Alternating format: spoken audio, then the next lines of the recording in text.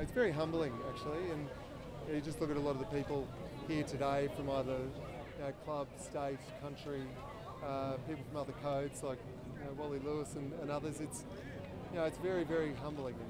And I don't think anyone in this situation actually feels worthy to have the statue, but I think I get the way I feel comfortable about it is that it's a great recognition for the sport of rugby. Most people who've met him or know him would tell you he's just a humble guy, and it's just great seeing guys like that get recognised like this. He's a guy that's always going to be remembered. He's probably one of the greatest of all time, and definitely in his position. So this is I just think it's a great recognition.